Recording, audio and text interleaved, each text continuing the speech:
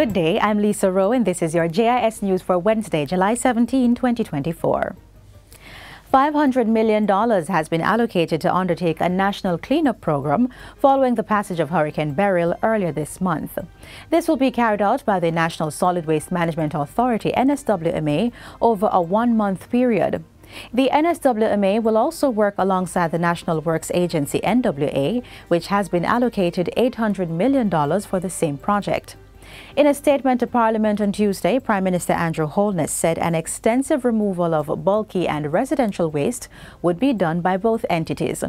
They will also focus on the cleanup of thoroughfares and urban centres and the removal of overgrown vegetation and fallen trees. With the Emancipation and Independence holidays approaching, it is also a perfect opportunity for Jamaicans to become involved in this initiative by participating in the cleanup and beautification efforts. It is our intention to utilize the labor of community personnel, aided by the use of small tools and heavy equipment where necessary. Mr. Holness says while there is no allocation in this program for constituencies specifically, members of Parliament and councillors can make recommendations for consideration. He says the NWA and the NSWMA will have the latitude to fast-track recovery efforts in areas that have been most affected. Many communities have taken it onto themselves to debush, to cut trees, but they're not carting away the debris, and it is piling up in the community. So the NSWMA and the NWA will have that latitude. They will have to work together because the NWA will generate debris and the NSWMA must move it. Continuing the update on the recovery process, the Prime Minister has also announced that the Jamaica Public Service Company, JPS, has sought help within the Caribbean to fast-track restoration efforts. This is from the Caribbean Electrical Utility Services Corporation, CARELEC. We should be getting line workers from countries such as Belize and Cayman who will help JPS to address the outage pockets that exist within the island. And earlier today, Minister with Responsibility for Energy, Darrell Vaz, disclosed that the number of countries had increased. I can confirm that Belize and Suriname have agreed to send persons, and also Trinidad and Guyana. I had a conversation this morning with the Minister of Foreign Affairs, for which I asked her to please reach out to all of our brother and sister countries to see what assistance can be given in the shortest possible time. In addition, the JPS has supplemented its resource pool with former employees, as well as engaging local contractors from the bauxite industry, who are assigned to Hanover and St. Elizabeth. In the meantime, the Prime Minister reports that power has been restored to approximately 655,000 customers, which represents 94.6% of JPS's customer base island-wide. Electricity has also been restored to all major hospitals and to approximately 81% of critical NWC sites. For areas of St. Elizabeth that were affected, restoration is now at approximately 49%. Full restoration for Manchester is projected by the end of this week and by the end of July for Clarendon. The JPS has indicated that they are targeting the week ending August 10th for full restoration island-wide. On to agriculture and fisheries, $700 million has been allocated to provide various short-term assistance to purchase critical items that are needed by farmers. Portfolio Minister Floyd Green gave an outline of the distribution in Parliament. The allocation includes $210 million, which will focus on crop recovery.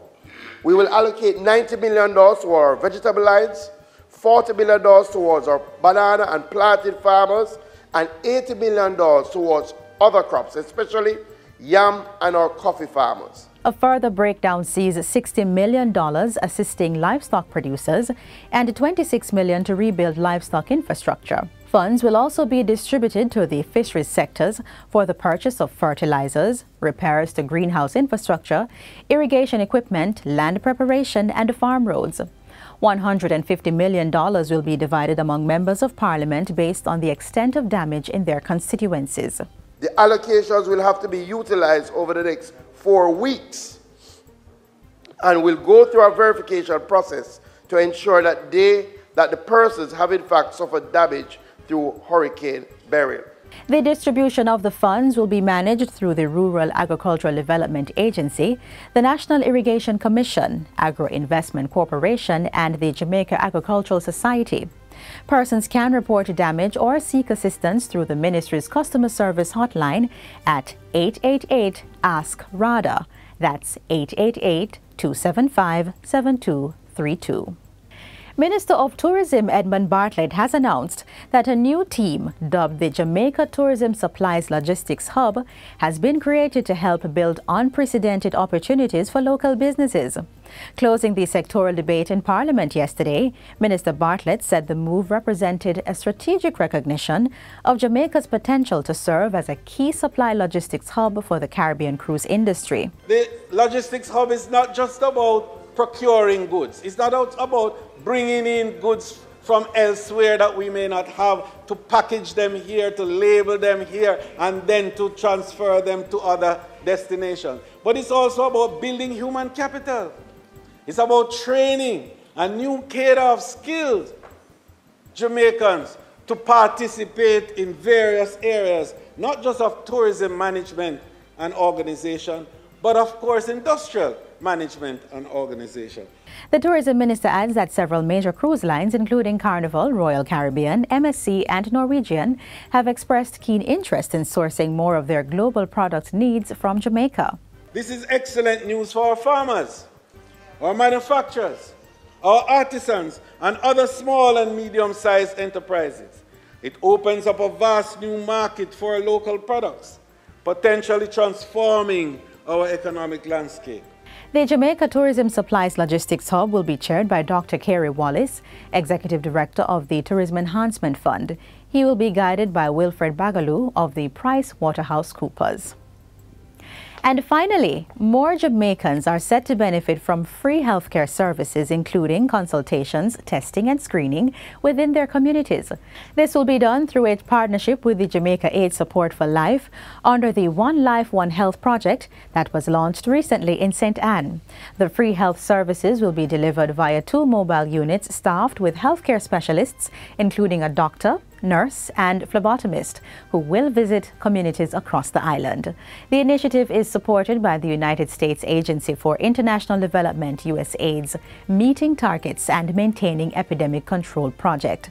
Both stakeholders have agreed that the project is a comprehensive and inclusive approach to healthcare that will enhance public health resilience and the ability to respond to emerging health threats.